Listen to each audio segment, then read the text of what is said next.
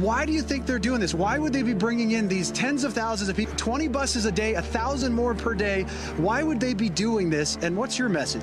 The only reason that I can see that they would be doing this is to replace us. And we say Trump 2024 because Trump is the only one who's going to do something about this and partner with all of America. This is where all of America has got to come together and put a stop to this. We have to send these people back where they come from, or this is going to explode violently. It's going to explode on multiple fronts. And the mayor and this governor doesn't care. And since they don't care, then we must go red. We must link up with all of America, and we care, and we have to do something about it. We're coming for every elected official that didn't step up, and all those that supported this mass, wipe out of our communities. We coming for you. By the time Trump gets ready to run in November, Chicago is going to look like a sea of red. When that Democratic National Convention get here, you're going to see so many red T-shirts that you're going to think you're in Texas. Enough is enough. We just can't give it away to foreign nationals. No other country's going to allow us to come in and do the same thing that's happening here.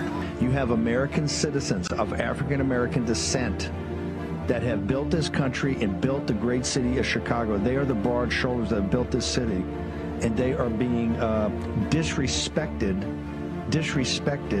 by the Biden regime, the entire uniparty, the globalists, because now they're forcing illegal alien invaders into a city that doesn't have the resources to care for its citizens in healthcare, in education, in police protection, in economics, in anything. And now they have to bear the brunt to it. And they're too gutless. These progressive whites that run this deal are too gutless to have them in there, just like they're not in the Upper East Side of New York or the Upper West Side. They're not out by Northwestern University.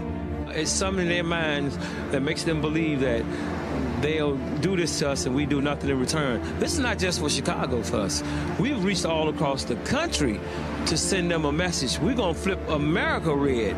We're going to send the strongest message to the Democratic Party that Black America, Black Chicago has ever seen. Black America is about to rise up. Now that we are the mothers and fathers, we're saying Trump 2024 across America. And we ask Trump to come to Chicago, come here and walk these streets with us. And we'll put thousands behind him as he walks the streets. And that's a fact, that's a promise.